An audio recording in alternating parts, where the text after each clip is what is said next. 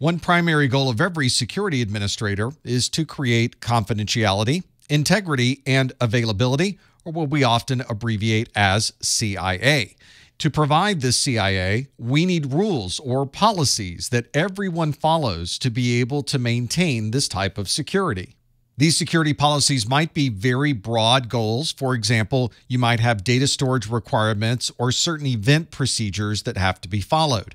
But there's also a need for detailed security policies. For example, you might have a set of rules and regulations on how the Wi-Fi network should be used, or there should be certain requirements to be able to obtain remote access to the network.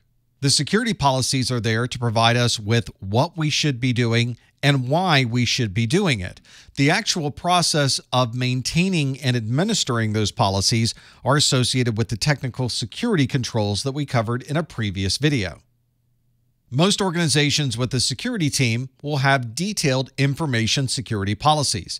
This is a master list of all of the policies that should be followed to maintain the uptime, availability, and security of the network. In some organizations, these security policies are more than just a recommendation. They may be a mandate that is required for the organization to have and to follow. These security policies can help the organization answer questions about the security of their infrastructure. For example, what happens when somebody discovers a virus on somebody's workstation? What happens when someone wants to connect to our VPN concentrator from their home computer? And what happens when we find that someone has taken advantage of a vulnerability to gain access to one of our services? The answers to all of these questions should be found inside of your organization's security policy. The security policy also has a list of the roles and responsibilities for everyone associated with security in the organization. This way, we know exactly who we should be communicating with whenever we have questions regarding some of our security concerns.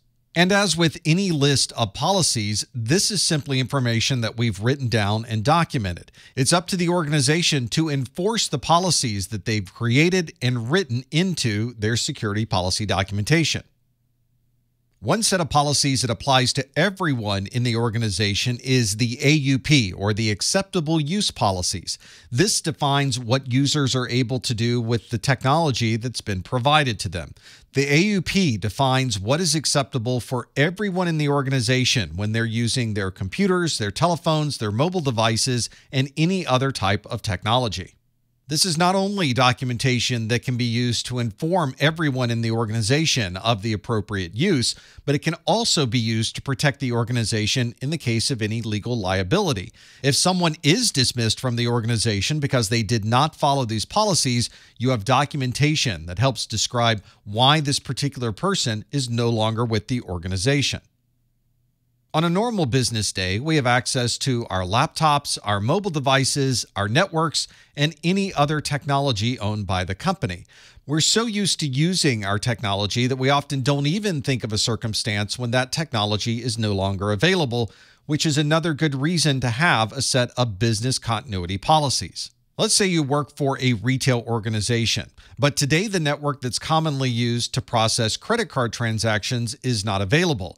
If you refer to your business continuity plan, you'll know that the process would be to perform manual transactions and use phone calls to the credit card company to manually approve any credit card transactions. The challenge with business continuity is you have to plan for this before the particular issue arises. There's normally a great deal of documentation and testing to ensure that all of the business continuity plans you put in place will be able to work properly if a disaster occurs. And if this is the type of disaster that occurs on a very widespread basis or for an extended period of time, you'll need a formal set of policies as a disaster recovery plan. You can think of this as a business continuity plan that applies to everyone in the organization affected by this disaster.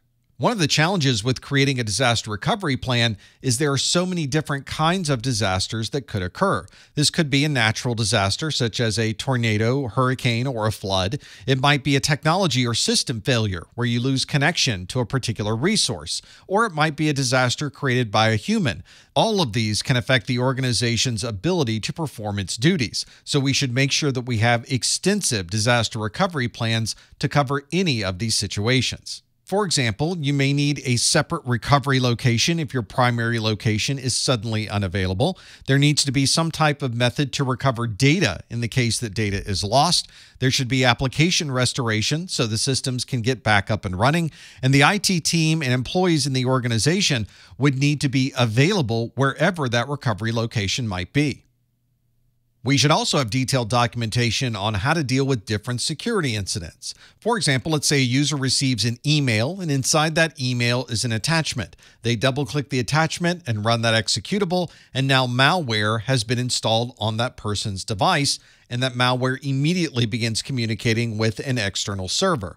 There should be a set of security policies that determines next steps for handling that type of issue. Of course, that's not the only type of security incident we need to consider. There might be something like a DDoS, a distributed denial of service attack, or a botnet attack that would cause your systems to be unavailable.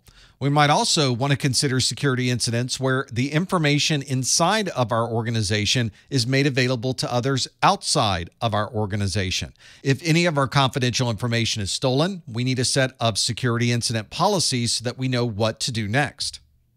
To be able to react to these types of security incidents, we need a specialized team that knows exactly how to handle each and every one of these situations. We refer to these as incident response roles, and there are many different kinds of roles that may be within your organization. We'll look at a number of those here. We'll start with the incident response team itself. This is a specialized team that has trained and tested themselves to be ready for any type of security event. We might also rely on the IT security management team to be able to obtain the proper resources and people to be able to address these types of incidents. If the organization has a significant compliance requirement, then you probably have compliance officers that are hired by the organization to make sure that all of the data and all of the systems are compliant with the mandates. Obviously, the folks that will be working in the trenches to solve the technical problems that arise when these events occur will be your technical staff. And of course, our user community can provide extensive information about what was seen during this security event. If you're curious as to the process that an organization might follow when these security incidents occur, you might want to read through the National Institute of Standards and Technology document called NIST Special Publication 800-61 Revision 2. This is titled the Computer Security Incident Handling Guide. This guide steps through a response life cycle for security incidents, including the preparation prior to the incident occurring, the detection and analysis of a security incident, the containment, eradication, and recovery process, and lastly, the post-incident activity. The details of this document are a bit outside the scope of the Security Plus exam, but it might help you provide a bit more context for security incidents. If you're an application developer, there are a set of processes and procedures associated with creating software. We refer to this as the Software Development Lifecycle, or SDLC. The goal of the software development lifecycle is to move from the idea phase all the way through until we have an application.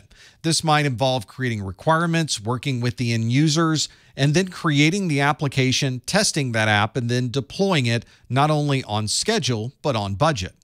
And although there's not a best way to go through the process of a software development lifecycle, having some type of structure can help keep everyone focused and on track to get that application developed. Two of the most common application development life cycles are Agile and Waterfall.